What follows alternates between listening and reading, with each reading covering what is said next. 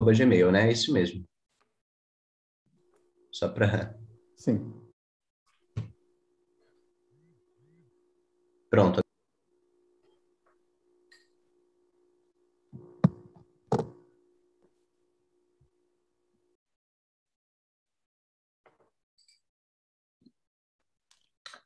Well, I hope Duncan, who I never met, will show off some of his Portuguese in his talk.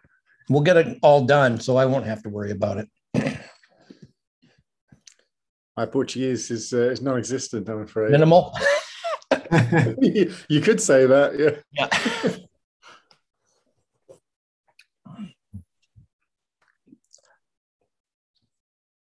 I'll show my video for a little bit, but I have to finish my PowerPoint. So I will be listening.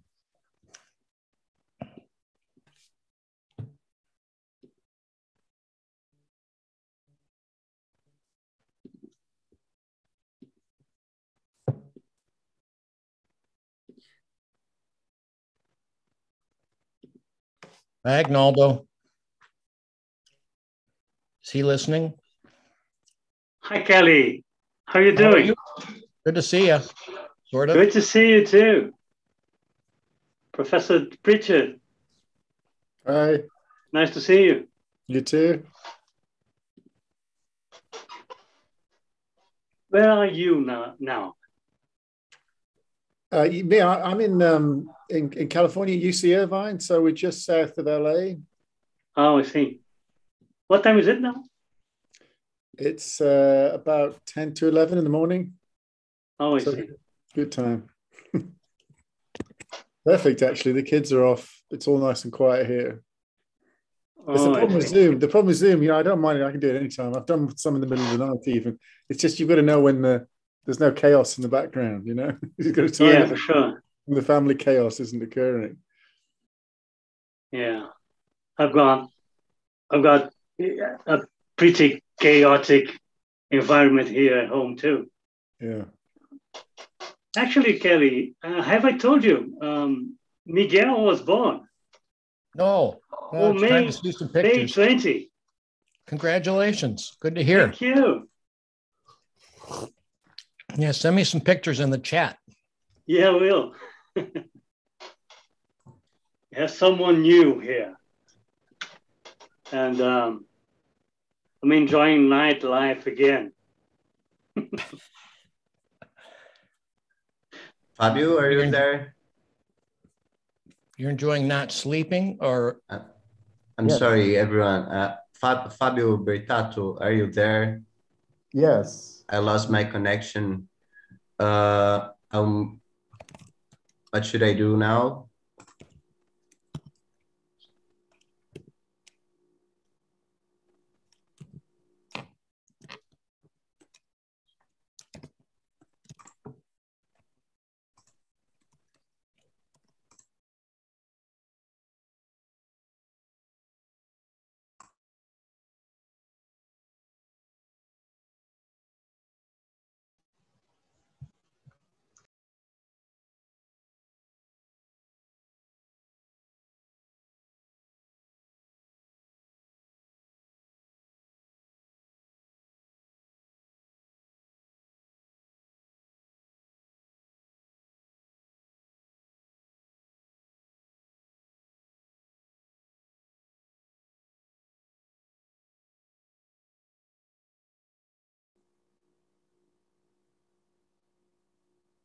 Sorry, everyone. We are having some technical issues.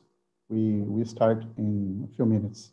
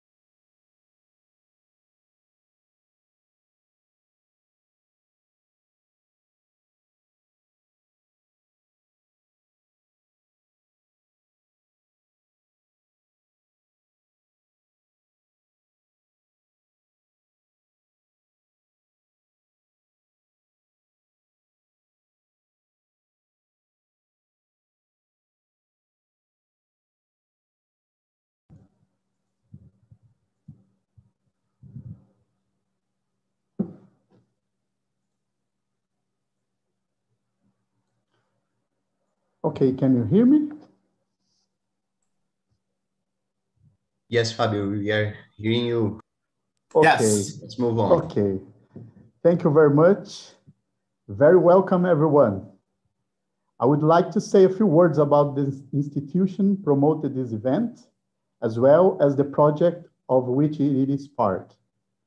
The Center for Logic, Epistemology, and the History of Science, CLE, or as we call it, CLE, of the University of Campinas, Unicamp, exists since 1977.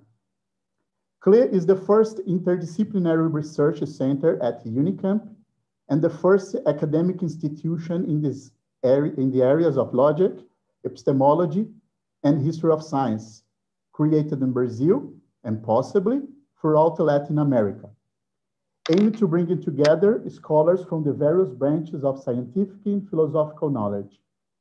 It counts currently with more than 100 members, consisting of professors and researchers from various institutes of Unicamp and other Brazilian and foreign universities. CLE has promoted more than 100 medium and large size events, in addition to several conferences, lectures, and courses. Around 500 renowned researchers have visited CLE, promoting teaching and research activities. CLE researchers have developed important logical tools, among which are paraconsistent logics from a non-dialectic perspective, with great application power.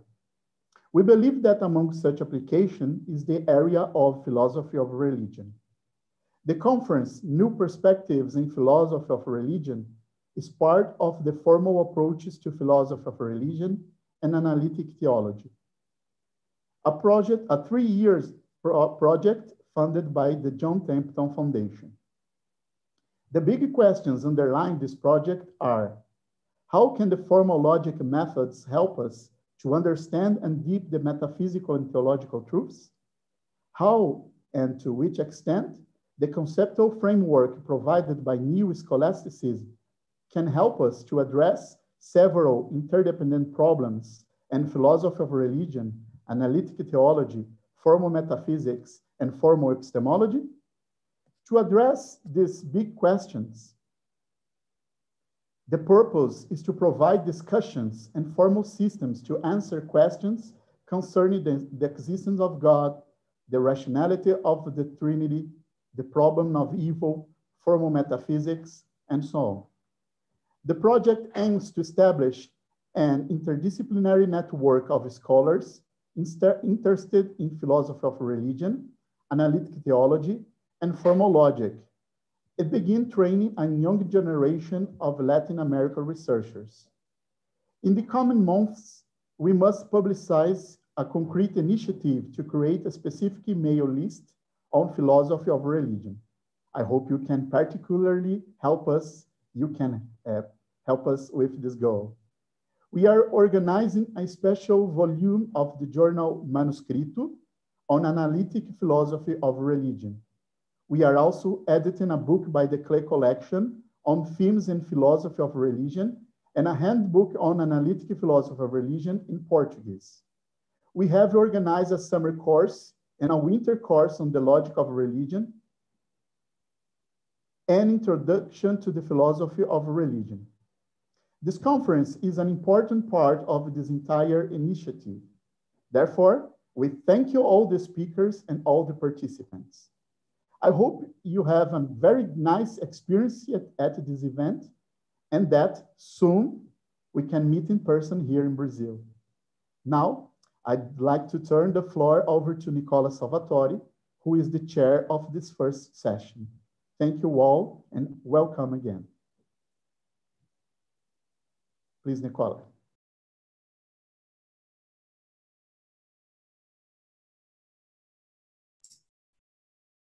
Nicola, your mic is muted. Your microphone, Nicola. Could you please? I was talking already. Okay, perfect. Okay, thank you very much. Thank you, Fabio, and thanks to all the person invited. So it's with great pleasure that we've invited Professor Duncan Pritchard. So Duncan Pritchard is a distinguished professor of philosophy at the University of California, Irvine. He has also held teaching position at the University of Edinburgh when I had the opportunity to work with him. So it's great to see him here. Professor Pritchard works mainly in epistemology, especially with on the problem of skepticism, Wittgenstein, the third Wittgenstein, uncertainty, philosophy of cognitive science, philosophy of religion, philosophy of education, and philosophy of law. He has had shares in epistemology at the University of Edinburgh and the University of Stirling, Scotland. He has also held visiting positions at the University of Connecticut, Stores, Macquarie University, the University of Helsinki, and Aarhus University in Denmark. Among his various monographs, I have notes here because he published extensively in the area. His monographs includes Epistemic Lack, The Nature and Value of Knowledge, Epistemological Disjunctivism, and Epistemic Angst, Radical Skepticism, and the Groundlessness of All Believing. His most recent book is Skepticism, A Very Short Introduction. And thank you very much for being here. Please welcome Duncan Pritchard. Thank you for being here. Thanks very much, Nicola. And thanks very much to Nicola and Fabio for inviting me.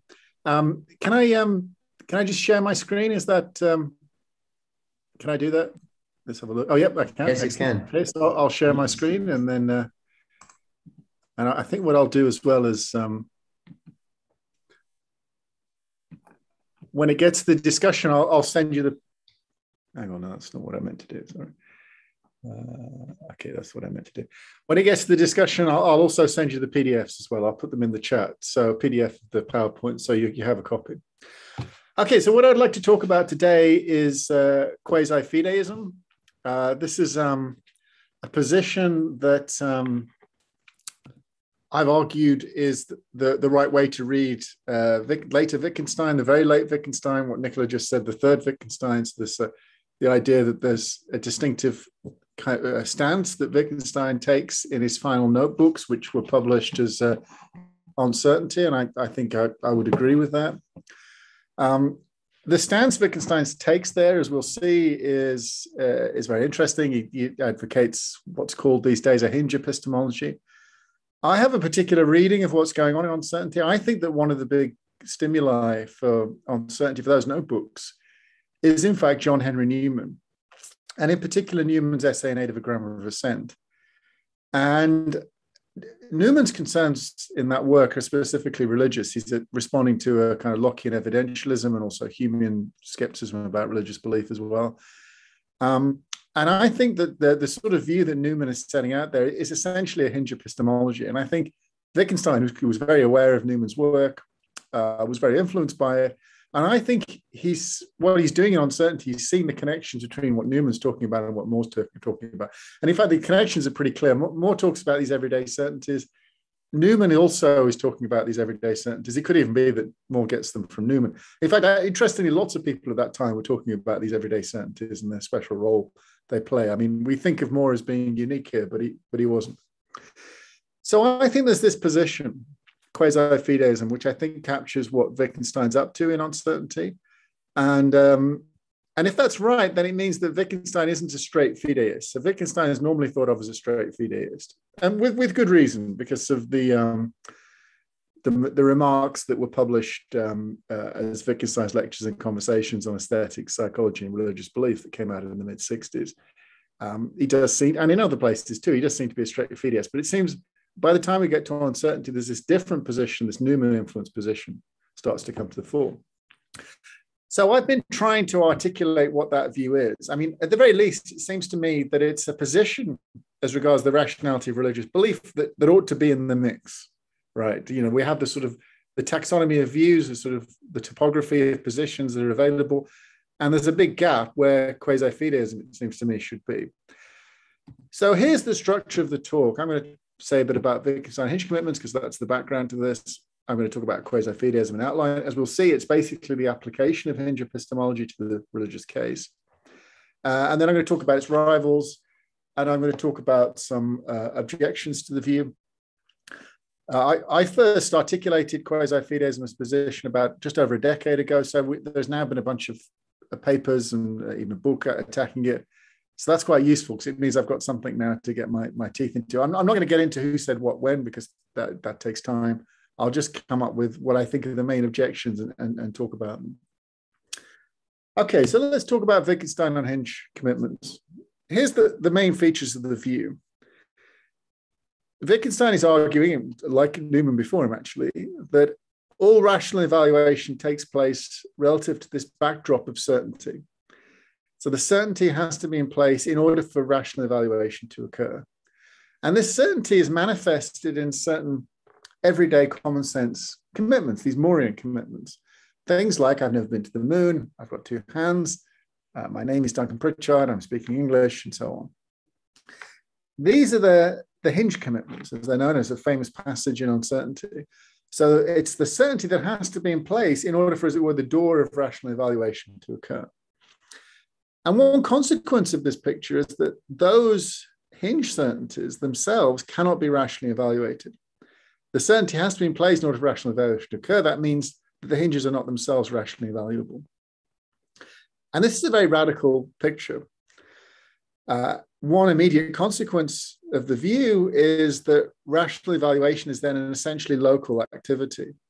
The very idea of a fully general rational evaluation is simply incoherent. And notice I say here whether positive or negative. So the radical skeptic wants to do a fully general rational evaluation of our commitments and find them wanting, right? That's the negative side of this. But equally, traditional anti-skepticism wants to do the opposite. It wants to rationally evaluate our beliefs all at once and find them in good order. And the Wittgensteinian view in Uncertainty is that this is simply incoherent. The very project is incoherent. It's a mistaken conception of what rational evaluation is.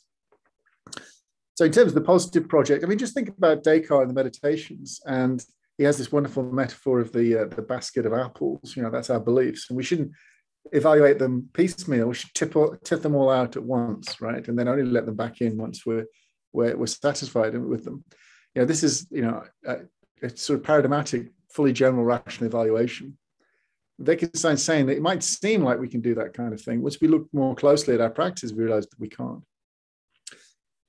Our hinge commitments are non-optional. Can make no sense of a subject, a rational subject that lacks them. I mean, Wittgenstein says again and again, he's making a claim about logic, right? So it's not a contingent fact about us that we have hinge commitments. It's a contingent fact maybe which hinge commitments we have, how that certainty is manifested itself. But that there has to be certainty in play, he thinks is a logical claim. So it's in the very nature of rational evaluation to be like this. It's not as if only we were more, if we were cleverer or, you know, more conscientious or something like that, or if practices had just evolved differently, we could have discharged these hinge commitments. That's not possible. I mean, related to this, he says to him again, they're not assumptions, they're not hypotheses, right? Assumptions and hypotheses can be discharged. The hinge commitments aren't like that. They don't play that role. Nonetheless, even despite all of that, the thought is that our non-hinge beliefs, right, that their rational standing is bona fide. Because one thought you might have here is, well, look, well, surely doesn't that call all of our rational support into question? But this is the sort of anti-skeptical element to this. You know, this isn't meant to be skepticism in a different form. This is actually, also I've argued, it's meant to be the antidote to skepticism. So finding our way out of the skeptical problem, or at least one version of it, involves recognizing that there's this faulty picture in play, a picture on which we can do fully general rational evaluations. Now, what I've just said about hinge commitments, that's pretty much, insofar as anything you say about Wittgenstein is uncontentious, that's fairly uncontentious. Let me say a little bit more about how the distinctive features of my own take on hinge commitments. And this is important because this explains how I'm thinking of quasi-fideism, the application of hinge epistemology to the religious case. So I think a lot of hinge epistemology views are basically domestications of what Wittgenstein was saying. So rather than take, what Wittgenstein's saying is very radical, rather than take that at face value, people try and find ways to sort of get Wittgenstein to be a little less radical, a little more in keeping with our contemporary mores. I take a different line. I think we should take Wittgenstein at face value. I think that the key to the power of the proposal lies precisely in its radical nature, and that when you domesticate it, you deprive it of that power. So I want to take seriously, for example, what Wittgenstein says about the distinctive nature of these propositional attitudes. It's animal, it's visceral, it's there like our life. They're not directly acquired via rational processes. He says we swallow down, this is his expression, we swallow down our hinge commitments along with other things that we're taught. We're not taught that we've got hands. We're taught to do things with our hands. You know, it's part of a world picture that's in the background and which we sort of absorb, unthinkingly absorb.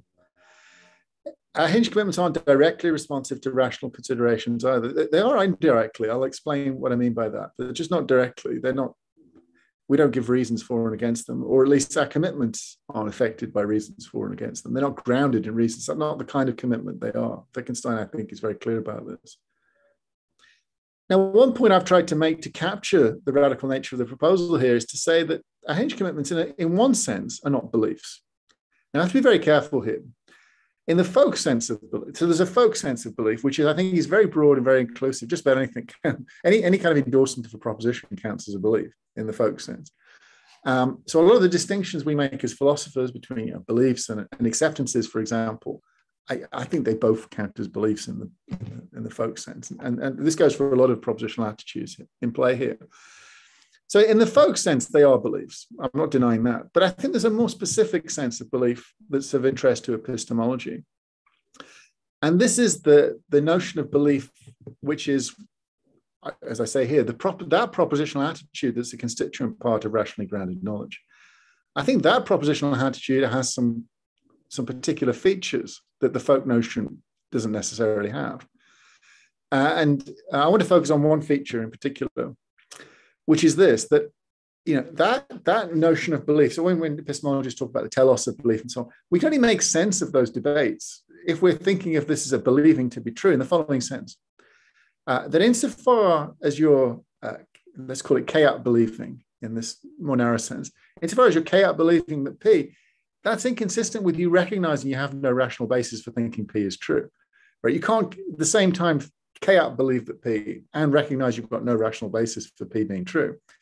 Of course, you can chaos believe P and have no rational basis, but it's not the lack of a rational basis is the problem. It's the recognition you have no rational basis is the problem. If you carry on chaos believing or chaos having a commitment afterwards, then whatever that is, it's a different kind of propositional attitude. Because of course, the chaos believing is believing it to be true. Now that's significant for our purposes because one of the things that Wittgenstein says about hinge commitments, and I want to take seriously, is that they're precisely the kind of commitments that we would continue to have to the same degree, even once we recognize we have no rational basis. They're not responsive to reasons in that way. And if that's right, then they're not chaos believings. And I think that's an important point. And I think it's important to differentiate our hinge commitments and the kind of propositional attitude it is from a chaos believing. It plays a different kind of role. And I think one of the themes of uncertainty is trying to get us to see the very special role it plays. I actually think that our hinge commitments it's a sui generis. So I don't think there's an existing propositional attitude that really fits the bill. So it's not like we can take one off the peg and say, hinge commitments are like that. And that means that, we can explain what its role is. But it also means that primarily the best way to explain it is negatively. So this is what I do in my book, Epistemic Angst. I explain why it's not an acceptance, why it's not a chaos believing, why it's not an alif in the Gendler sense, why it's not a trusting, why it's not an hypothesis, and so on. So there's lots of propositional attitudes in the vicinity, and it's none of those. It has very special kind of properties. I won't get into this today, but one advantage of thinking about our hinge commitments this way is that it helps us deal with an issue raised by closure. Basically, if you know the debate, the idea is you don't have to deny closure on this view. The Wittgensteinian line, you can undercut the skeptical problem with closure in play, because closure is precisely a principle, properly understood, about the extension of rationally grounded belief in the chaos sense. So the hinge commitments are simply inapplicable to closure inferences. One more thing I want to say about hinge commitments before we get on to quasi-fideism and this is a feature only of my view, but it's relevant. So lots of views about hinges. They emphasize the variability of our hinge commitments. Yeah, because on the face of it, they look like a heterogeneous class. They're variable in terms of person, place, culture, epoch, and so on. I am Duncan Pritchard is a hinge commitment for me. Obviously, it's not for you. You're plugging your name to get your hinge commitment there. I'm speaking English. Someone else could be I'm speaking Portuguese, and so on. And so, it's a hinge commitment for me that I've never been to the moon like it was for more. But I would imagine there's going to be future generations for which this won't be a hinge commitment, and so on. I see that billionaires are already off into space. This is already beginning to occur. But I think it's wrong to think that actually that they're heterogeneous as a class. I think if you look at it more closely, they're actually very homogeneous. And in fact, they have a common core. So this is a feature of my view. I think there's I think this is actually Wittgenstein's view. What's in play is this primitive certainty, a general overarching certainty that needs to be in play, and which is then manifested in a commitment to particular propositions. But it's not the commitment to particular propositions that's really doing the work here. It's this underlying overarching certainty. And what is that? I think I call it the Überhinge commitment. It's a commitment to not being radically and fundamentally mistaken. So I think the way you get, so there's that I'm not saying you have an current thought. And in fact, you may not have current thoughts about any of your hinge commitments, right? As Wittgenstein says, they're hidden. They don't lie on the route traveled by inquiry. In a certain sense, they're hidden from view, in plain view, but they're kind of obscured. They're so everyday that we're not aware of them. So you might not have any thoughts about them, but the point is, it's manifest in our actions that we have this certainty in play. And I think the idea is you've got this certainty in play, you've got your set of K-out beliefs, and then that generates specific hinge commitments. So this can explain why, for example, the very same proposition in one context could be a hinge commitment and not in another. So, for most of us, I take it, I have two hands as a hinge commitment. It's not something grounded in reasons. We might think that it is, but it isn't. And Wittgenstein makes this very clear to us. But if I were to wake up, after a serious car accident in hospital, this could become a hinge commitment. This could become a normal belief, right? I mean, it would make, in normal circumstances, it makes no sense to think to yourself, do I have hands? And think, oh, yes, there they are. Right? Someone can say, Duncan, do you have your keys? And I could tap my pockets, go, oh, yes, there they are. Duncan, have you got two hands? Oh, yes, there they are. Makes no sense.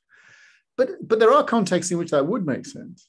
You're awake, confused in a hospital bed. You think to yourself, do I have my hands still?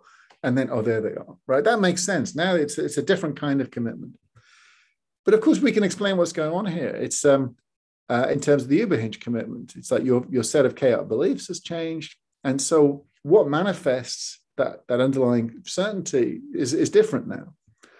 I think it can also explain why our hinge commitments can change over time. I mentioned having never been to the moon. Hinge commitment for more, I think it's a hinge commitment for us. But, at some point, I think it will cease to be a hinge commitment. Whether or not you've been to the moon will be like whether or not you've been to, in my case, whether or not I've been to Norwich, which is a town in the east of England. I'm pretty sure I've never been there, but there's not a hinge commitment. It wouldn't rock my world if it turned out I'd been to Norwich. But my beliefs are changing. And so there's a functional role between the Überhinge commitment, the set of my K-out beliefs, and which specific contents manifest that Überhinge commitment. So this explains why, in rational ways, our hinge commitments can change. They're not directly responsive to reasons, but they're indirectly responsive to reasons, because as your K-out beliefs change, then what manifests the Überhinge can change. Okay, with all that in mind, let's get to quasi-fideism. Now, you'll notice I haven't tried to defend hinge epistemology today. That's a different talk. Just told you what it is. And I won't be defending it. I've just told you about it just so that you can see how it might apply in the religious case, right? And there's not that much discussion in uncertainty about this. There's some remarks here and there. But as I say, I think if you take seriously what I've said about Wittgenstein getting this idea from Newman, then the connection, I think, is very straightforward. Our fundamental religious commitments are hinge commitments. It's the idea scientia irrational. That's the fideistic element to this. But the idea is that that's compatible with one's general religious commitment, being K-out beliefs in the normal way. just as one's, in the normal sense, one's normal beliefs can presuppose irrational commitments, so one's religious beliefs can presuppose irrational commitments. So this is the quasi element to it. It's not full fideism. And in fact, it's very different to fideism because there's no ghettoization going on here. We're not saying that a religious belief has to be evaluated differently to everyday belief. Quite the opposite. Religious belief structurally is just like everyday belief.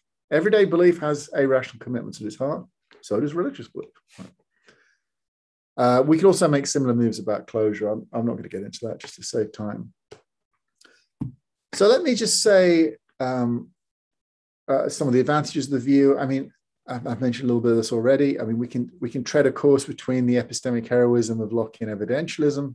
Say a bit more. So as I'm sure you're familiar, Lockean evidentialism puts this very austere demand, or ends up putting this very austere evidential demand on religious belief. I mean, I'm thinking of Locke's remarks on the enthusiasts here in his essay concerning human understanding. And as people have pointed out, come back to this, that it seems like we end up imposing a more austere evidential demand on religious belief than we would on everyday belief. That's why I call it epistemic heroism. But it also avoids what I've just called the epistemic ghettoization of traditional fideism. We're not saying that religious belief has to be evaluated in a different way to everyday belief, which is the usual fideistic line. We get a principled response to skepticism about the epistemic standing of religious belief via a parity argument. I'll explain that in a minute. And I think it's faithful as well to the distinctive features of at least a certain kind of basic religious conviction. I suspect this is fundamentally what religious conviction is, but I make no, this is kind of an empirical claim, so it's not for me to make. But I think that at least there's a certain kind of religious conviction that has this nature. It's phenomenology, its fulcrum role in our practices, unusual relationship to reasons. I have Shusaku Endo here. I don't know if you recognize this gentleman. Quasi-fideism might not have been represented in philosophy, but I think it is represented quite nicely in literature.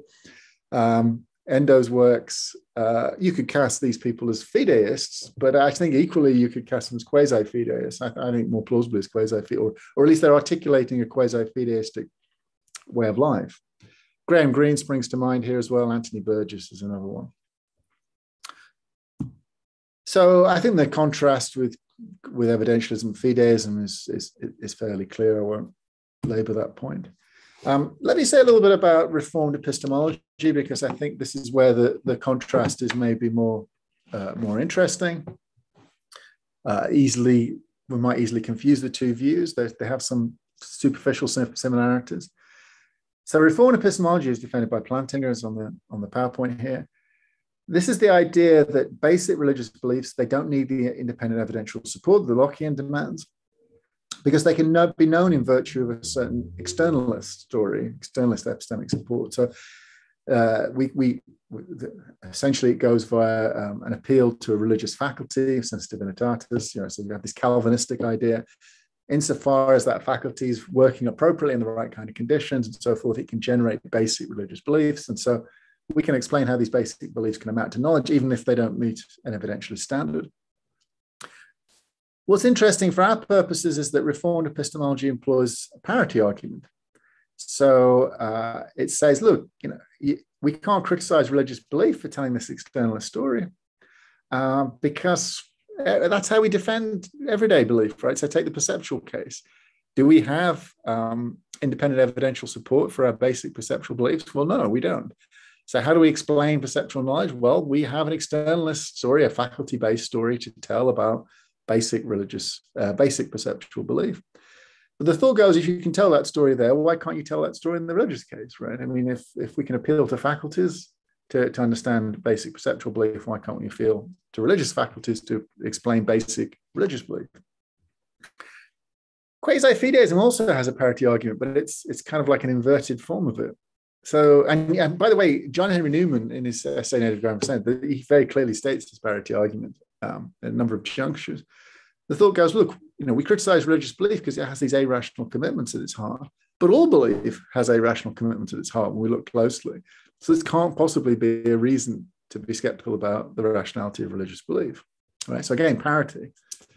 Notice a difference though. Reformed epistemology is all about explaining how, contrary to appearances, we do have religious knowledge, but the basic kind of our basic religious commitments. Quasi-fideism goes the other way. we don't have basic knowledge of our basic religious commitments, but that's okay because we don't have, have our most basic commitments in ordinary life aren't known either, right? So that can't be a charge against religious belief. Okay, right. I want to now move on to some objections to the view. Some of the objections rest on, I think, misunderstandings. Some issues people raise are really about scope. People. So, and we'll this will crop up again actually here and there. Some will say, well, religious belief just isn't like that. It's not like how the quasi-fideist describes it. And well, that may be true. I mean, ultimately that's an empirical claim, and the view is hostage to that. It seems very plausible to me. But certainly it's possible that maybe the kind of conviction that the quasi-fideist sketches is not as widespread as the quasi-fideist claims. I mean, that's a possibility. And if that's right, well, that would be a problem for the view. But so it can be granted that there might be kinds of conviction which aren't like this. And then, of course, quasi-fideism wouldn't apply. I mean, to give you an example, I know people who, at least they say, they believe they have religious conviction, but it's grounded in, for example, reflecting on fine-tuning considerations. If that's the basis of your religious conviction, then obviously quasi-fideism is of no use, right? It's a normal chaotic belief. But that's fine, right? I mean, then it's simply inapplicable. I think it would be important to the view that it has at least some wide application, but it doesn't have to be a universal application. Another kind of confusion relates to the non-belief point.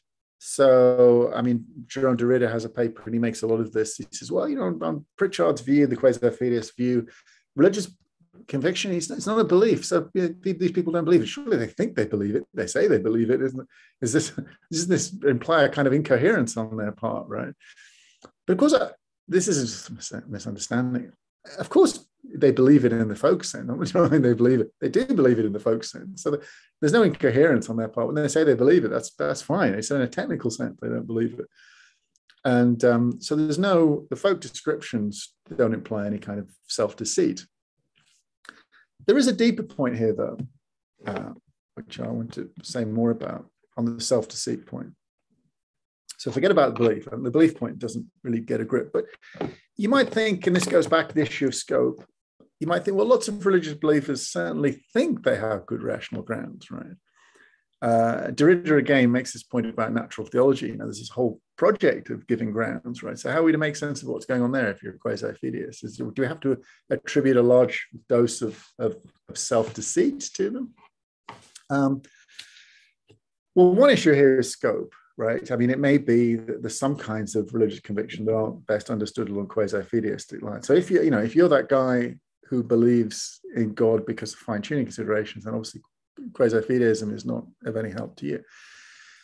But I think we should also look a bit more closely at what's going on when people talk about their religious conviction being rationally grounded, because I'm not sure we can take it at face value. I mean, after all, Wittgenstein's right. I mean, think about hands, right? I have two hands. We might antecedently, the thought goes, we don't normally even consider these things, right? But insofar as we consider them, I think, well, I've got lots of reasons, haven't I? But what Wittgenstein tries to get us, I can see them, I can feel them, but as Wittgenstein tries to get us to see that those reasons are they're not playing any basing role. Your conviction, your certainty is not in any sense based on them in the way it might, in the normal chaotic belief, it could be based on reasons. This is one of the points of these examples, try and get us to see that. And I think something similar is going on in the religious case. I mean, a proponent of natural theology, I mean, do they take their religious convictions to be provisional while they're gathering evidence? Do we think that they would just simply change their mind if the evidence wasn't forthcoming? It seems that what's going on here is it floats free, as it were, from the actual commitment, the nature of the commitment and what it's grounded in. I mean, fundamentally, it seems to me the issue is one of basing. Even if there's a whole story to be told about reasons, what grounds the conviction isn't the reasons. The reasons are playing a different kind of role. So that would be compatible with quasi-fideism. I mean, one way to put this, I suppose, is to say, I mean, self-deceit sounds a bit strong to me. It's like, on this view, what we would have is kind of like an incomplete self-understanding or something like that. But I don't think that's particular. I'm not sure this, even the self-deceit's that problematic. But the idea that we have some incomplete self-understanding, I think, sounds rather plausible to me. It doesn't sound like a reductio of the view if it has that consequence. Another problem is abominable conjunction. If you've never seen an abominable conjunction, I managed to take a photo of one. It's on the PowerPoint there.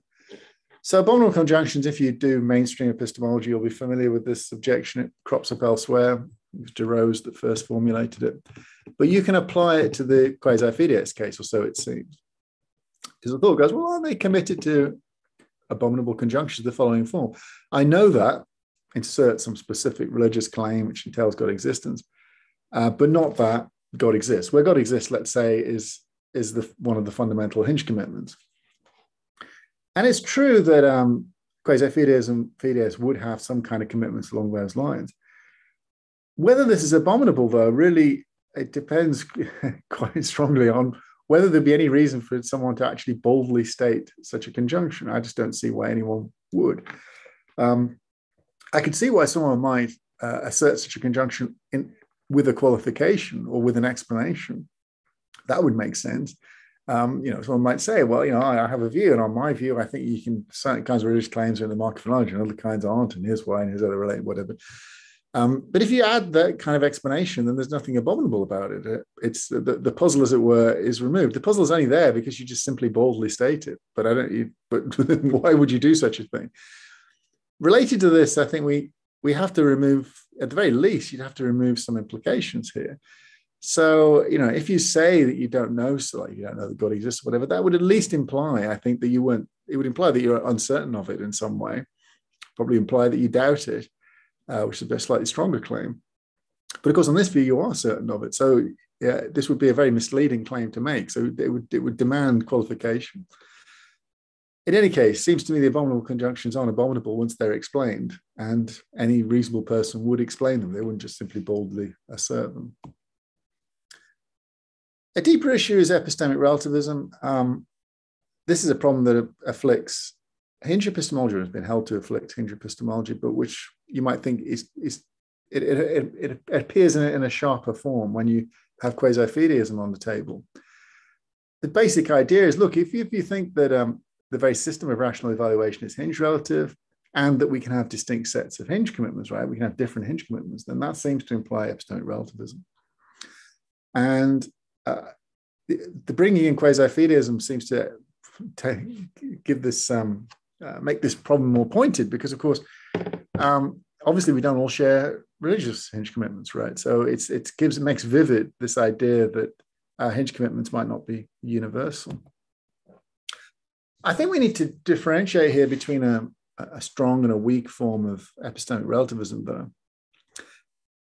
What follows from the fact that there can be distinct sets of hinge commitments is that there can be distinct epistemic systems. That's the weak claim. That's definitely true. So in that weak sense, epistemic relativism follows. But the real worry about epistemic relativism isn't merely the idea of distinct epistemic systems. It's the idea there can be incommensurable epistemic systems, i.e. epistemic systems that are so different in their fundamental commitments that disagreements, even in principle, can't be rationally resolved. All right, that's the real worry. Then you've got like two systems which can't engage with one another, rationally speaking. But why would that follow? That there are distinct hinge commitments is compatible with there being lots of overlaps in one's hinge commitments. There could be lots of overlaps in the epistemic systems. So we don't get the incommensurability claim just by simply conceding that there can be distinct epistemic systems. So that's one way of dealing with the epistemic relativism. It's the line I take. Moreover, on my view, if you recall the way I set it out, I emphasize the universal nature of our hinge commitments. So there's accounts of hinge commitments that emphasize the heterogeneous nature of our hinge commitments, and there are accounts like mine that emphasize their homogeneous nature. And I think if you go down that route, then I think you have an easier time with epistemic relativism. Related to this, by the way, a little exegetical point. The hinge metaphor is the one that stuck, right? Wittgenstein uses lots of metaphors, yes, and the hinge metaphor is perfectly good for what he wants to do. Something has to hold fast for something else to occur.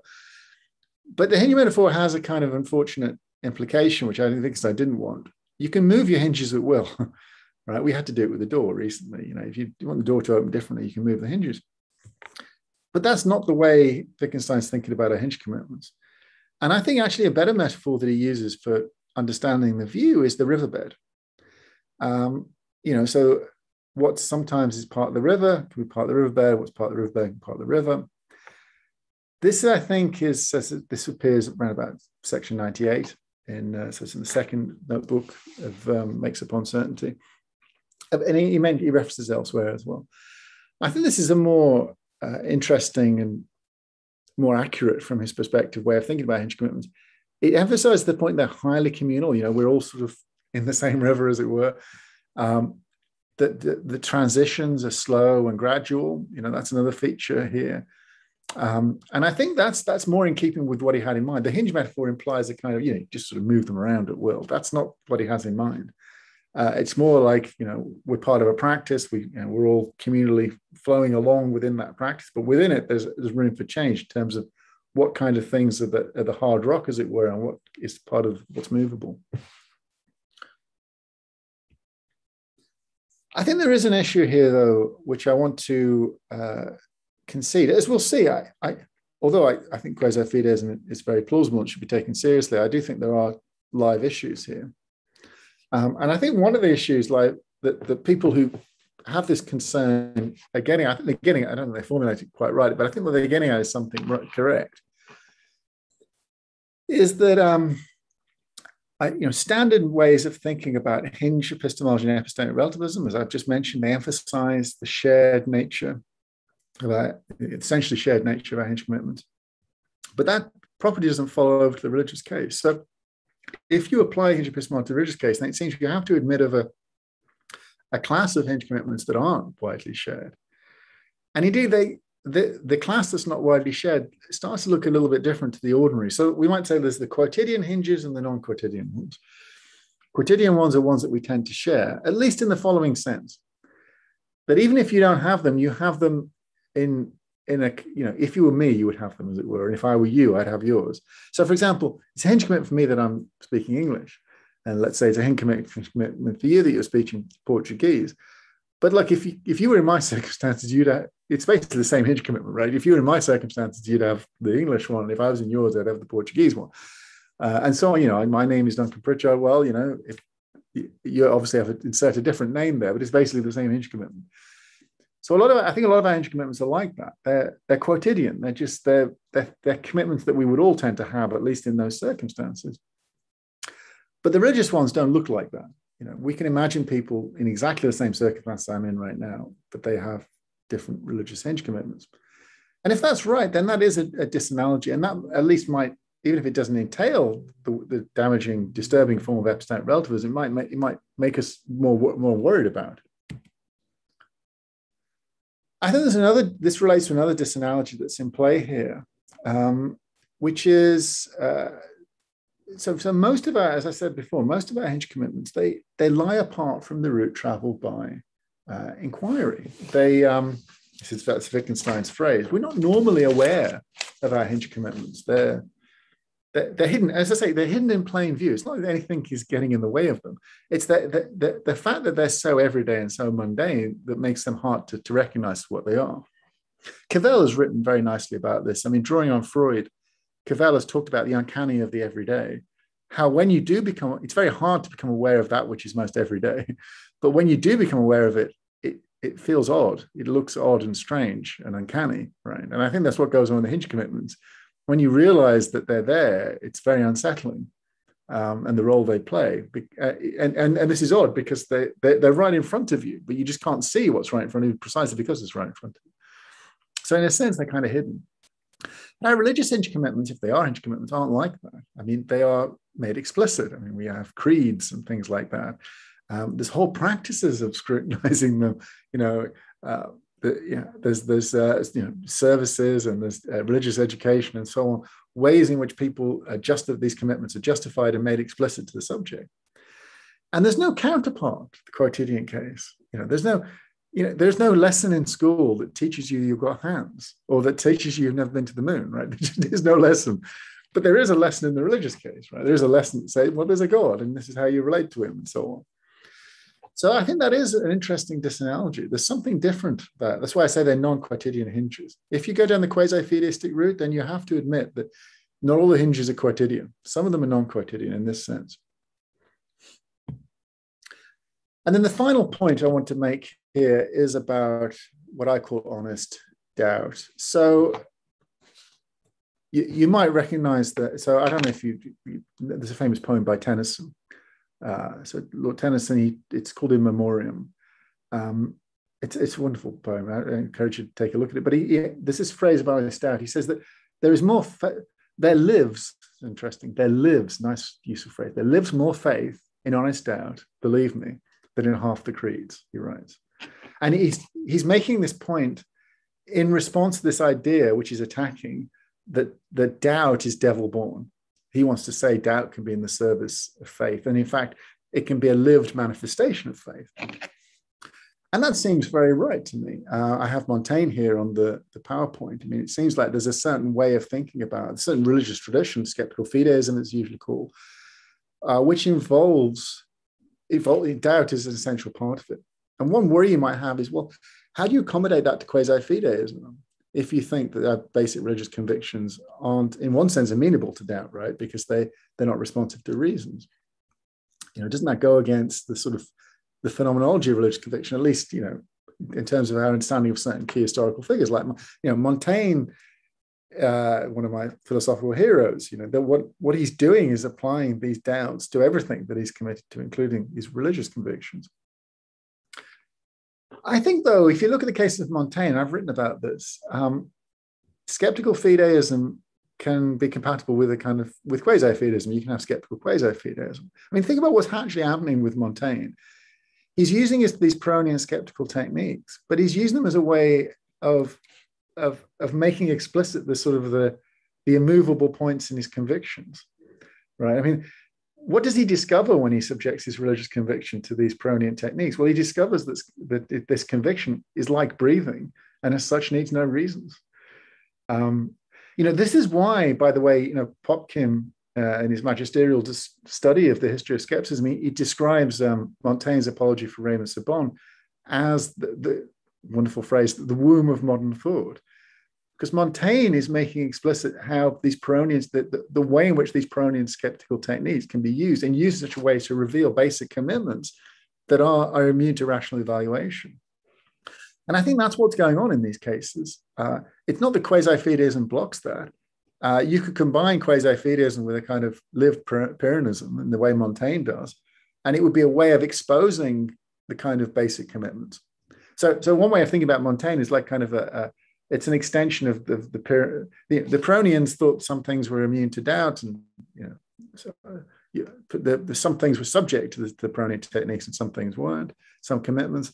Montaigne exposes how that class of things that are of commitments that are immune to Pyrrhonian doubt is much broader than we thought. This includes religious claim. So we can make sense, I think, of how doubt can be a manifestation of faith, even on the quasi-fideistic view. Okay, let me just bring this to a conclusion then. Obviously, quasi-fideism is only as plausible as the hinge epistemology underpins, and I haven't defended that. A lot of the problems it faces are just versions of this, but the problems that the general view faces. But I think that there might be at least some good reasons to be cautious about being, if you're a hinge epistemologist, reasons to be cautious about applying it to the religious case, because it does bring with it, I think, that there are at least some disanalogies, as I've talked about. For example, that we're typically aware of our religious hinge commitments in the way that we're not normally aware of them. The fact that they're, as I've said, non-quotidian, they don't seem to be the kind of commitments that everyone shares and so forth, or everyone would share in those conditions, which exacerbates, as I said, the threat from epistemic relativism. And I think really what's going on here is that if you apply hinge epistemology to the religious case, you are extending the class of hinge commitments. And I think what you'd have to do if you're going to take this route is to imagine that there's a certain kind of hinge commitments which are more like value claims or something like that. So, very different claims like I've got two hands or whatever. So there may be political, ethical, religious claims, perhaps even aesthetic claims or something like that. And they're non-quotidian precisely because something about their axiological nature. But that's a topic for another day. And on that point, I'll close. Thank you. Oh, and I'll send the PowerPoints round to everyone in the chat. Just give me a moment. I'll do that just now. So let me stop sharing screen. Okay. Okay, thank you very much. Thanks, Duncan. Very interesting talk. So there are questions first. I have a couple of questions, but I would like to hear you guys first. So questions, if you have questions, you can write them in the chat and you can tell me that you want, and then Jesse can unmute you. Or if you want to write in the chat, you know. So I think I have to put the PowerPoints into Dropbox in order to share. Okay, let me do that.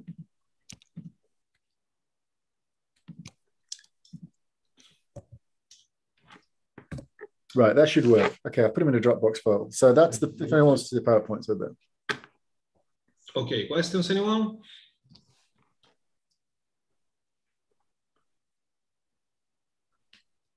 Okay, I can start. Okay, first of all, Duncan, thanks a lot. Can you hear me? Can you all hear me? Can you hear me? Perfect. Thank you.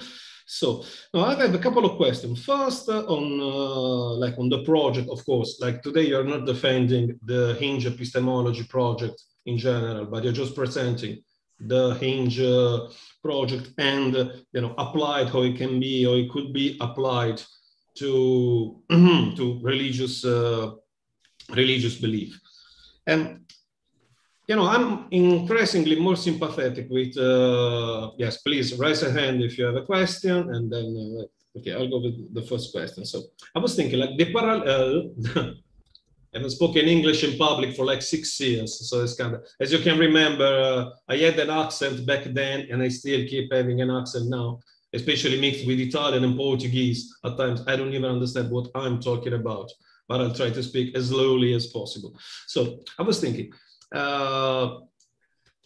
when it comes to hinges and the hinge commitments that we have, I'm increasingly more sympathetic toward like Crispin Wright account that the hinges, we need to take them because if not to take these hinges for granted will lead to a sort of cognitive paralysis.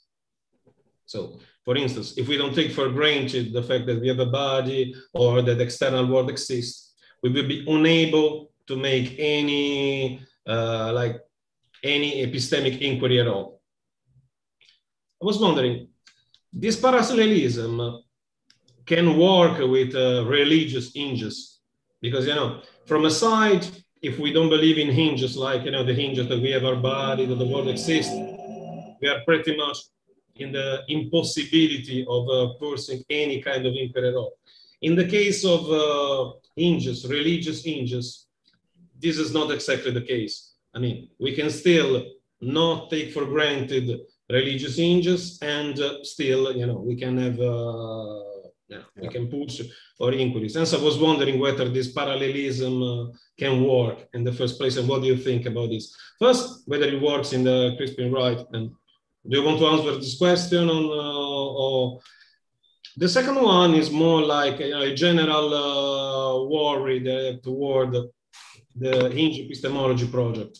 At the end of the day, are you saying that both our everyday hinges and our religious hinges, they are still irrational, no? Like non-rational, not irrational.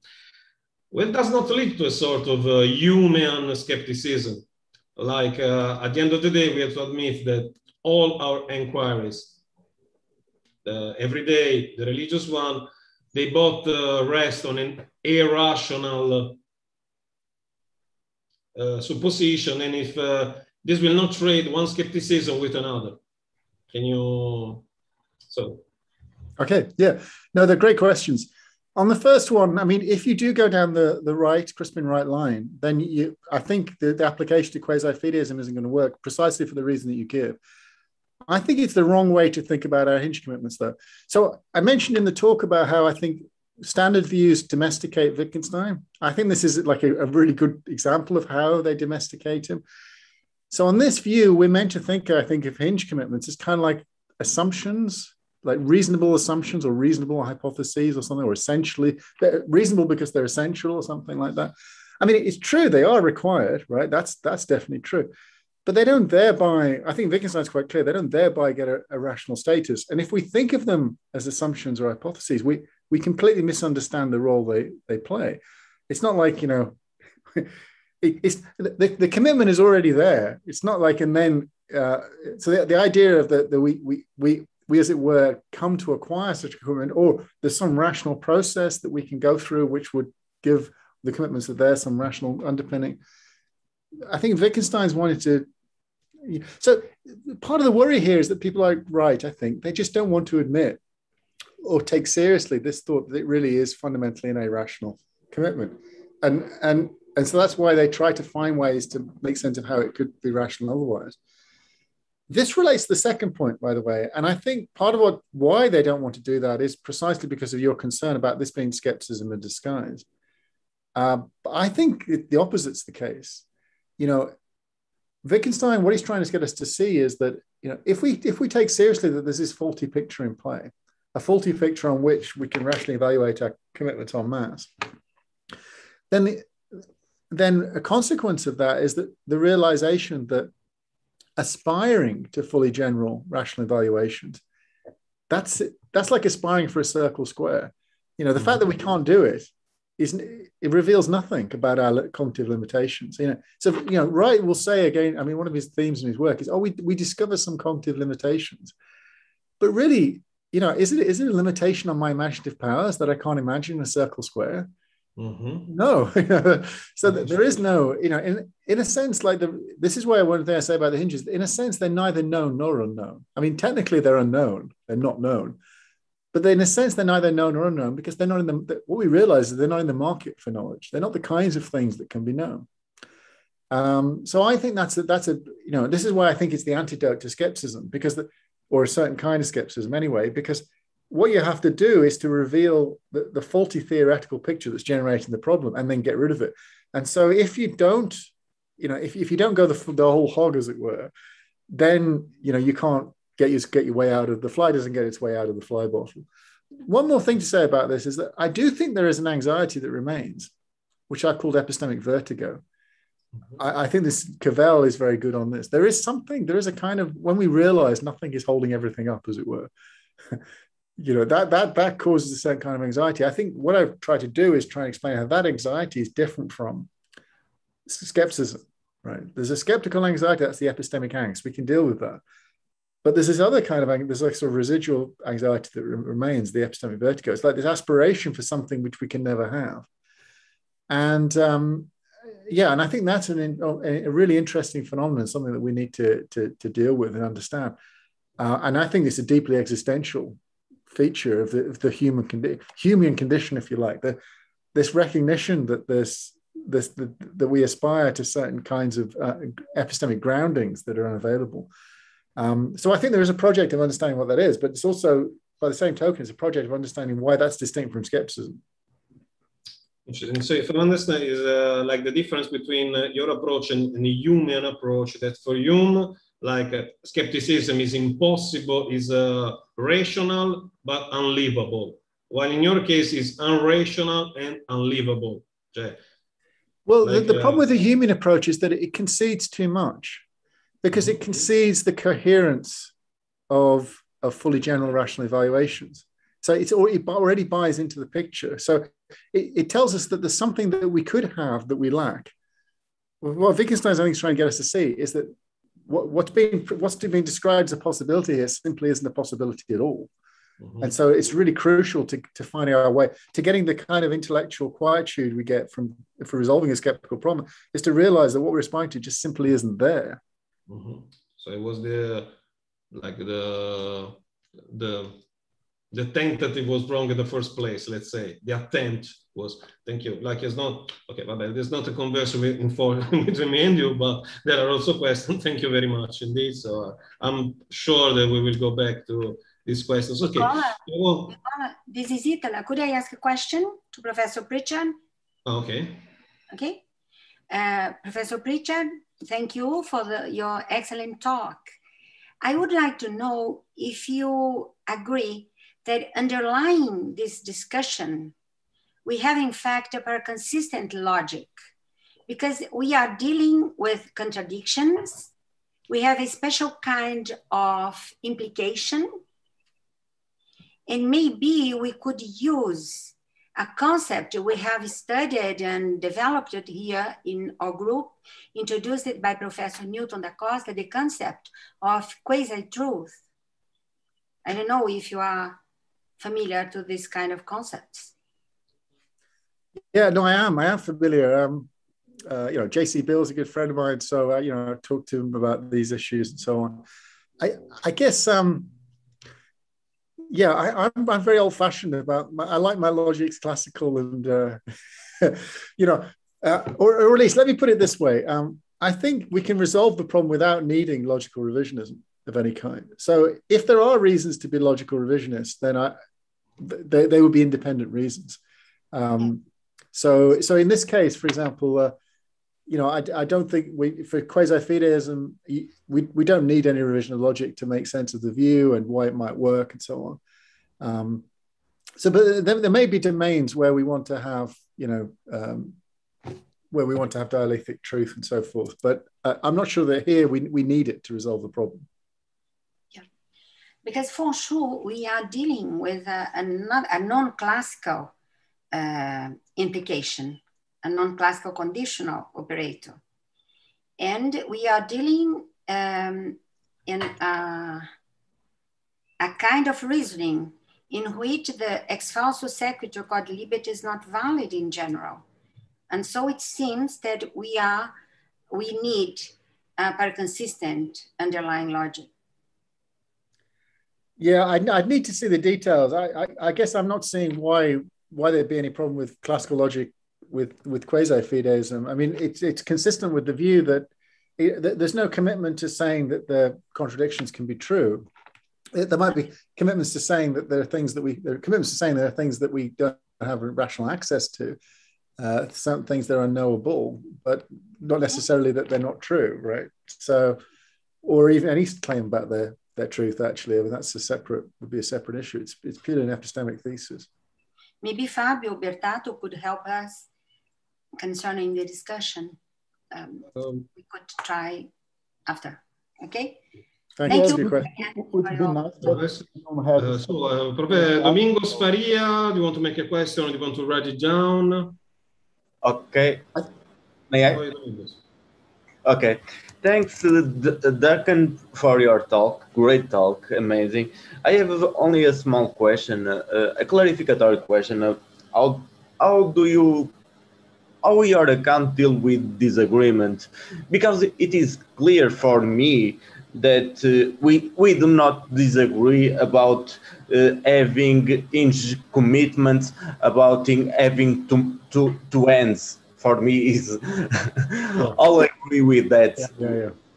Having two ends, but concerning to religious beliefs, we do not agree with that. We do not have that kind of agreement. So how your account deal with that thing?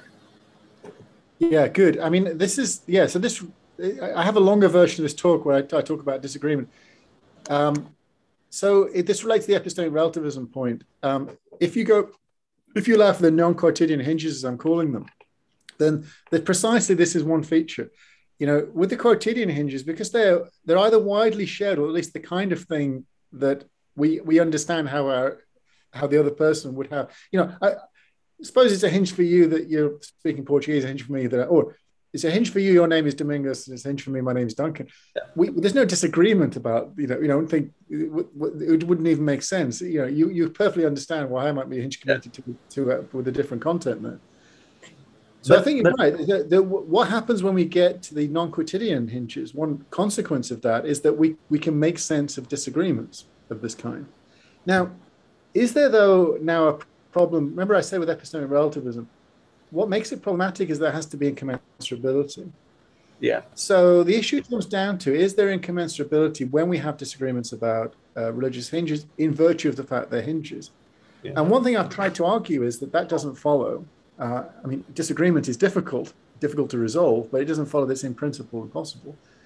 And the way I explain this in terms of a side-on versus straight-on engagements, right? So what follows from the hinge view is that there's nothing to be gained in a disagreement, let's say, between an atheist and a theist, which just involves them repeating articles of their faith or the lack of.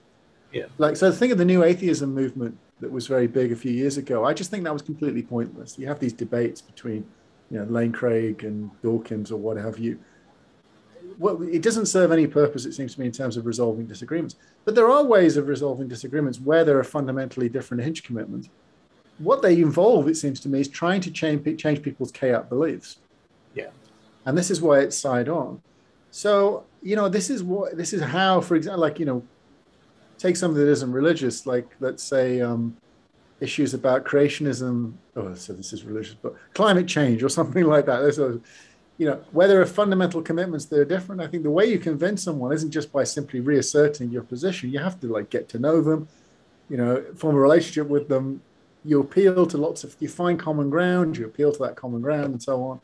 And what you're doing is over time, hopefully you're changing their chaotic beliefs. If you change enough of their chaotic beliefs, then what the uber hinge how it manifests itself will be different hinge commitments. So I think this tells us something interesting about how we resolve those kinds of deep disagreements, like the religious case. And I think intelligent people understand this already. If you want to, think of family members that have completely different points of view to you. You don't change their minds by yelling at them or going over restating the creed or whatever. But you can change their minds by by forming a relationship with them, and over time, coming to sort of common understandings of things and so on. And that's how deep disagreements get resolved. So I think this is actually an advantage of the view, because it tells us what needs to happen to change. Why are deep disagreements so hard to resolve, and what would it take to resolve them? Yeah. I see. Thank you for that. Thank you. So, okay, we have another question from Professor Agnaldo Portugal. Agnaldo, you want me to read? Or actually, I can see it in the chat. Shall I just? Okay. Yeah. So Agnaldo just points out that in the natural theology case, natural theologians, what does this have to do with religious conviction in the first place? Is it a metaphysical debate, first of all? Yeah, I mean, I absolutely agree. I mean, so this was an objection someone else made to me, right? Derrida, Jean Derrida said, natural theology is a process of finding grounds for religious conviction. So how do you make sense of that if you're a quasi-fideist? But yes, what you're saying is suits me down to the ground. I think you're right. That isn't really what it's about at all. And if that's right, then even less of a tension with quasi-fideism. I just don't think it's true that natural theologians are trying, as it were, it's provisional, their religious conviction, and then they go out and seek evidence to underpin it. That's not really, doesn't really describe what they're actually doing. So yeah, I would agree with you, Agnaldo, on that point. Okay, thank you. So, Desiderio, Professor Desiderio Murcio. Hi, thank you. Thank you for a very nice talk.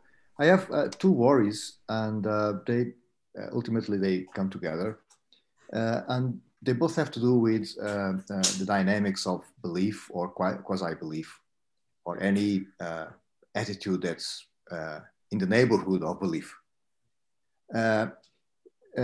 even a commitment, and even a hinge commitment. What I mean by the dynamics of it is that if you do not acknowledge that there's this feature of human cognition, which is, well, we put some things under our purview and not others, and we cannot put them all at the same time under our purview, but we can certainly take them one at a time and try to see which ones fare better.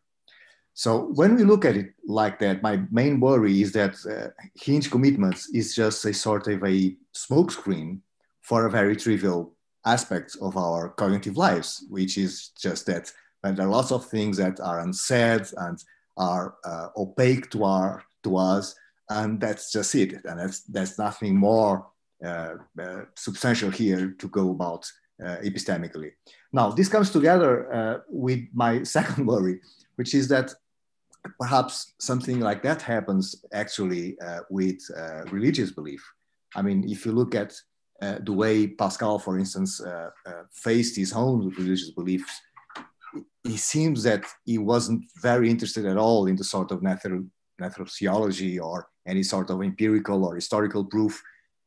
But that's just because he thought that all those proofs were not very good at all. And so he claims that, well, if there is a God, we don't know what it is, or even if he is.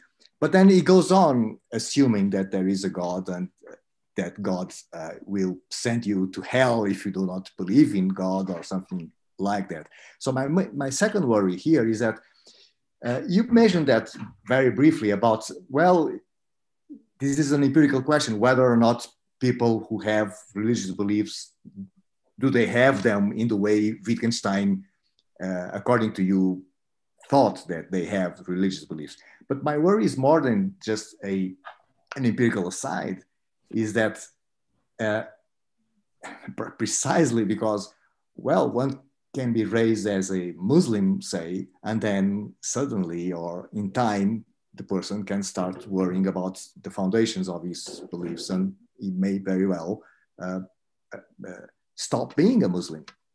And so these two worries come together to say, well, it doesn't change much of anything here, because if I'm talking with a Muslim, I'm saying, well, okay, I accept that you have lots of different beliefs, you and I, and perhaps it's very difficult for us to talk about them. But if we are civil enough and we are honest enough, we can certainly try to bring them up. And well, perhaps you will find, or I will find, or you will find that we are wrong. And so the whole thing about a hinge commitment seems to be not to be doing any real work here, perhaps. Okay, thank you. Yeah. So on the first point, the claim isn't merely psychological. I mean, you're right. There are psychological limitations, I'm sure, on how many commitments we can hold in abeyance at any time. I mean, Wittgenstein is quite clear that this is, as he says again and again, this is a logical point, right? So he's making a much stronger claim. I mean, this might be another difference between him and Hume, for example. I think Hume is talking about certain psychological limitations. But Wittgenstein, it seems, is saying, no, it's more than that. I mean, he's trying to get us to see that it's in the nature of what it is to have rationality, to be make moves in the space of reasons at all, that you have this certainty in play.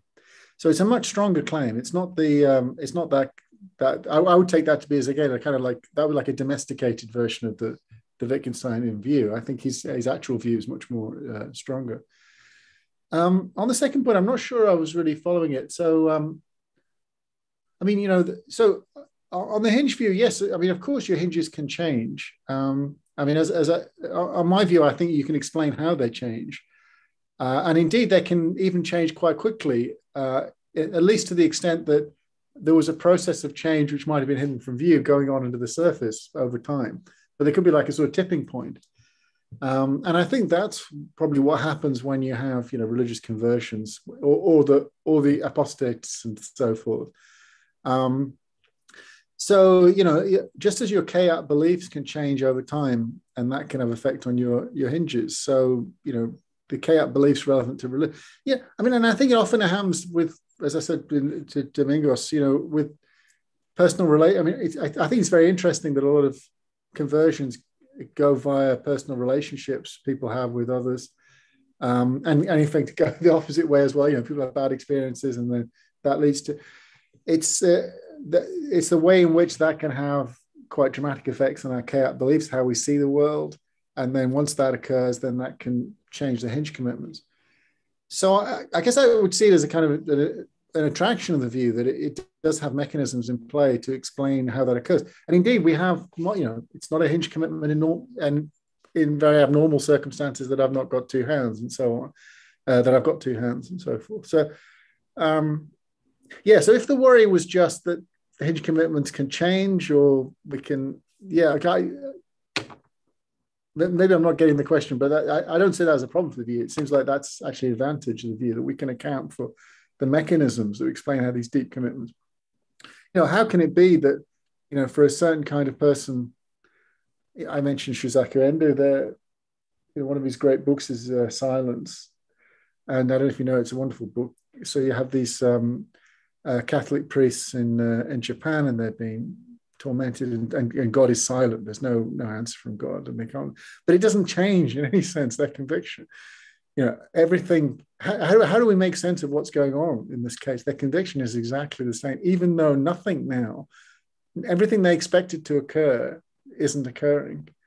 There's God is completely silent, and there's still these terrible things happening, but the conviction remains the same. How do we explain that? Endo presents it in very, very vivid terms, I think very plausible terms, as what a certain kind of religious conviction would look like. Hard to make sense of it on standard views, it seems to be. But on the quasi-fideist view, you can make sense of it, right? We can make sense of how their practices could support a certain kind of conviction like that. But equally, it also makes sense of how, there'd be other kinds of conviction which could change over time in this gradual way. Someone has different kinds of experiences that changes their beliefs in some important way, and then that changes their basic commitments. Yeah, so I don't know. By all means, come back to me if you think I've misunderstood the question, but I guess I see this more of an advantage of the view rather than a disadvantage. Okay, may I then come to a follow-up then?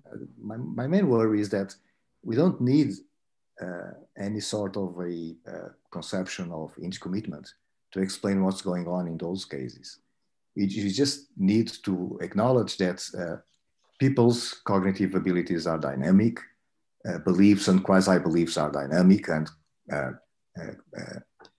commitments are dynamic. And that means that sometimes they come under our scrutiny and we analyze them and we accept them. And sometimes they just don't come under our scrutiny and we just don't know about them. And sometimes they do come and we reject them. We realize, well, I was wrong. So that's my worry. My worry is if you accept a full-blooded, dynamic conception of the way our epistemic goes on, do you even need the concept of a hinge commitment? And what you say that you can explain with the concept of hinge commitment when it comes to religious conversion or religious serenity, so to speak, in the face of non-evidence or even anti-evidence. Well, we can also explain that in the purely psychological terms. We can say, well, sometimes people are so, they were raised in such a way that they have a very emotional difficulty to deal with a new way of looking at life. And that's just a dynamic kind of thing. You don't need any special philosophical concept here. That's my word. Yeah. So yeah, no, it's interesting. I understand the question more now. I mean, it seems to me though, what's going on when one tries to offer those rich accounts is precisely appealing to distinctive functional roles that are played by the mental state. So for example, so I'm of the view in epistemology that belief is kind of like a weasel term. I think this is true in philosophy, but its ordinary usage is so broad, and so many different kinds of propositional attitudes fall under it that it's almost useless.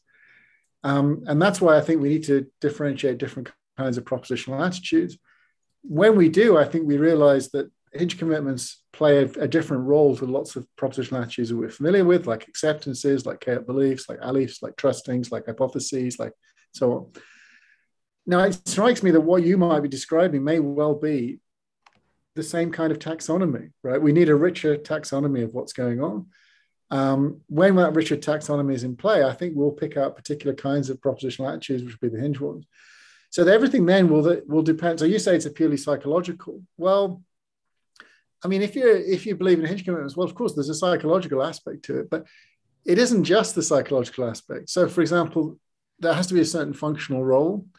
I mean, on my view, for example, pathological certainty doesn't suffice for hinge commitments. One can be pathologically certain something, but it doesn't have the right kind of relationship to the uber hinge for it to be manifest of that. So I think once we start making those, so we can both be engaged in the very same project, more narrow classifications of our propositional attitudes. But I would say that once the dust has settled and we've got this taxonomy in play, there will be a distinctive propositional attitude, which is the Hinch one, which is playing some important explanatory role in that taxonomy.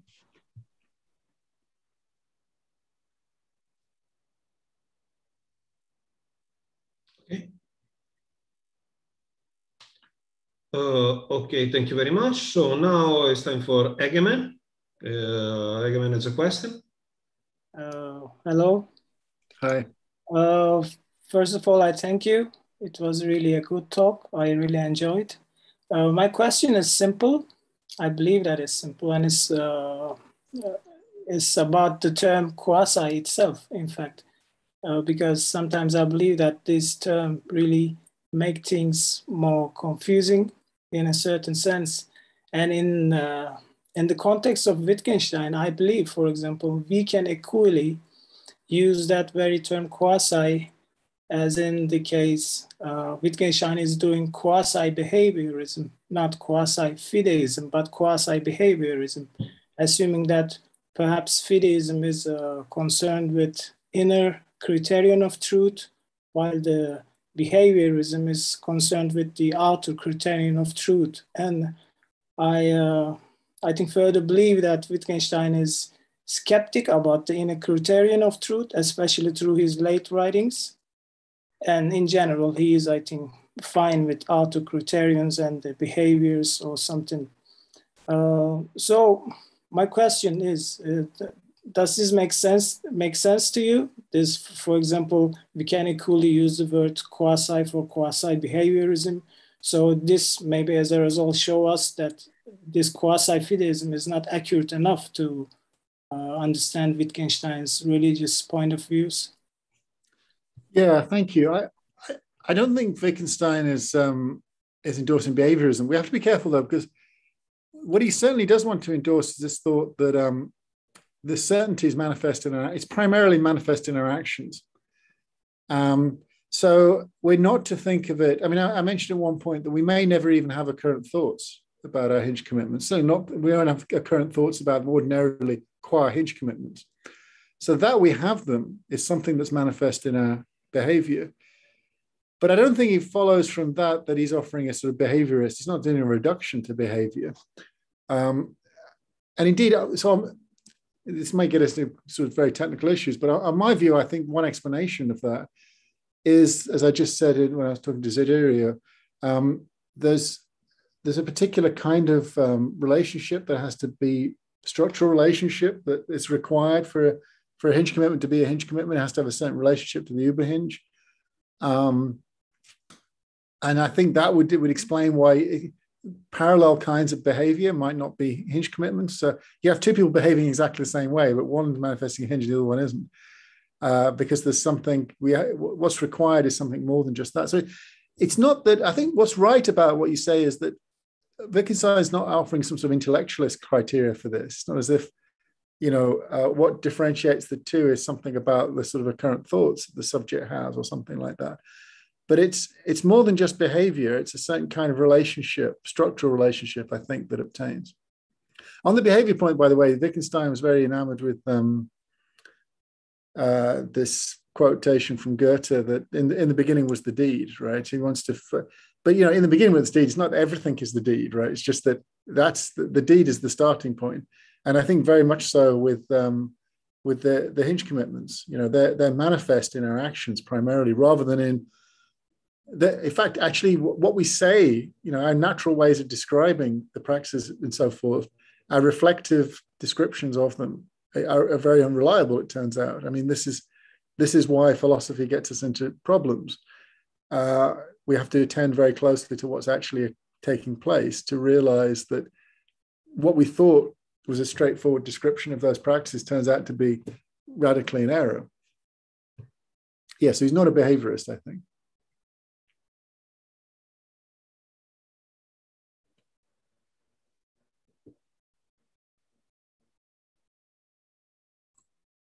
Nicola, turn on your We have mic. time for another couple of questions, and then that's it. Okay, Duncan, can you read? There is a question by Edney Braga in the chat. Thank you for your talk, yes, Professor. yes, I can see. Yeah. Okay, so he said you mentioned the practice of some religious communities of questioning and analyzing their hinge commitments in creeds, religious education, etc. Given the typical hiddenness of hinge commitments, isn't it possible the existence of this practice undermines the accuracy of describing these religious commitments as such? Yes, so it is possible. I mean, this is what I was getting at when I was saying that there are certain important disanalogies between a sort of core set of hinges and the religious hinges. In fact, Domingos in his question went back to this point, how there aren't really disagreements about the quotidian hinges, as I call them, but there are disagreements about religious hinges. I think there are just, insofar as we think of, as I mentioned at the end of the talk, if we think of certain axiological commitments as hinges, so you might think the religious case is one version of that. There's the ethical, political, maybe aesthetical commitments. Well, now it seems we have a class of hinges which are ripe for disagreement, which are disanalogous in certain ways to the quotidian hinges.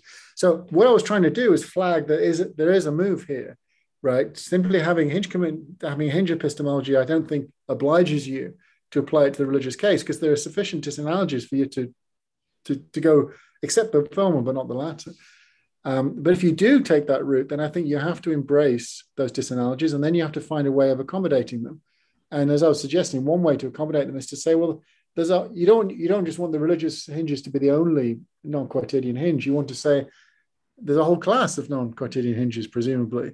And that's why you might want to bring in political, ethical, aesthetical. That seems like the obvious place to look at. But it's definitely an extension of the view. So it's a decision point if you're a hinge epistemologist. Do you want to extend the view to the non-quotidian hinges like the religious case? Thank you. Okay, last question. Unfortunately, so you can see it in. Oh yes. So okay, yeah. Starling Reid. Starling Reid. Do you think there might be a criterion by which to evaluate these sorts of hinge commitments? Evaluate as in determine the value of, not simply adjudicate. Oh, okay. So like are some hinge commitments better than others or something like that? Of course, there's no criterion in which to epistemically evaluate them. I mean, you can epistemically evaluate them in the sense, but always relative to then other hinges, right? So, I mean, I can rationally evaluate your hinges, and you can rationally evaluate mine, but I can't do it to my own. I don't know. Beyond any other, is there a criterion of evaluation that's? I mean, the hinges have to be true, right? So this might relate to this issue about the paraconsistency that cropped up. And I didn't talk about this, but it seems to me that hinge commitments don't play any epistemic role unless they're true. If they're not true, well then we're in a mess. But that's different from the skeptical problem, it seems to me. I mean, that's just a fact about the human condition. If our beliefs are radically in error, then epistemically we're in a mess, right? But that doesn't mean we're epistemically doomed, as it were. But the skeptical problem is troubling precisely because it says, look, even if you're not in those conditions, even if conditions are optimal, you're still epistemically doomed. That's a skeptical puzzle. And nothing like that is in the offering.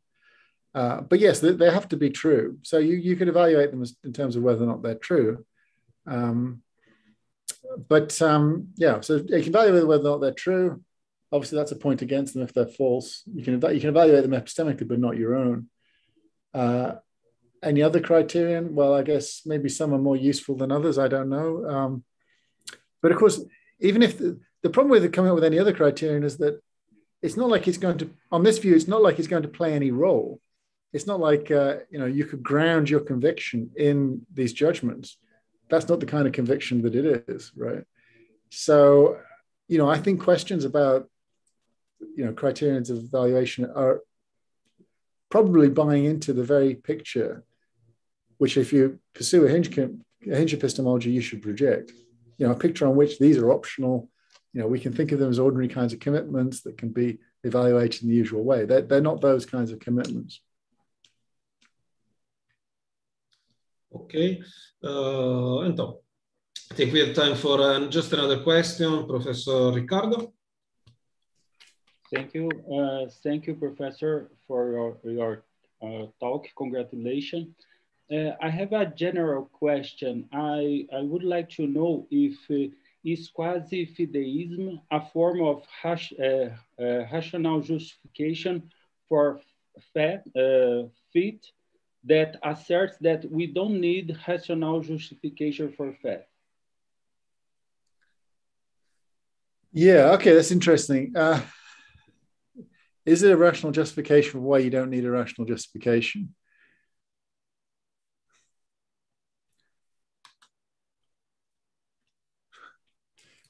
Yeah, is it? Okay, my brain is that's a good question. My brain's a bit fried at the moment. Let me try and think. I mean, it's certainly an explanation of why no rational justification is needed. So insofar as explanations are reason giving, then I guess it's a reason why you don't need I think I'm inclined to say yes, but I'm kind of nervous about saying yes in case it commits me to things. My sort of philosophical spidey senses tell me that there's a distinction that needs to come into play here. Something like explaining how there's kind of like it's a negative justification or something like that. So, because often when you have sort of meta justifications, they sort of cascade down into the thing, into the object level, and obviously we're not going to get that here. And it seems the story to be told is more a story of how it's like the parity argument that I mentioned. It's more a story about how in our practices of thinking that a justification was required here are problematic in some ways. And so, we're making a negative point, is not required. And it sort of deforms the status of that if we then think that negative claim is itself a positive claim about, we are now justified in being unjustified or something like that. So yeah, I think there's some nuance required to state the view. But yes, it's an explanation. And explanations, broadly speaking, are reasons usually. So to that extent, even a negative explanation like this is negative reasons of a kind. Perfect. Okay, Duncan, thanks again. Thank you very much for all the questions. It's been an interesting, amazing presentation. And also the discussion has been pretty interesting. Okay, so as you can see in the chat, we have a 35 minutes break. Then as some attendees had problems with links, you can use this link here for the second session that will start at 5 p.m. In a liberal way. So let's see, in 35 minutes, we'll be back here. Thanks again, Duncan. It's been a pleasure. Who knows, Thanks, one day we will see you here in person. That would be lovely when this general mess will end, hopefully soon. Thanks a lot. And thanks a lot. Thanks for having me, everyone. And thanks for the questions. Thank you. Bye-bye. Thank you. Bye. So, we might open the link right now and wait for the next session. Right, Fabio and Nicola? Right, just click and I'll accept. The participants, okay. Yes. Great. Thank you. Thank you. So we'll click on the, vamos para português. Vamos aqui, vamos usar essa. Eu não sei mais falar nenhum idioma. Vamos clicar nesse outro link. Pronto, vamos lá. The next link and that's it. Okay, thank you very much.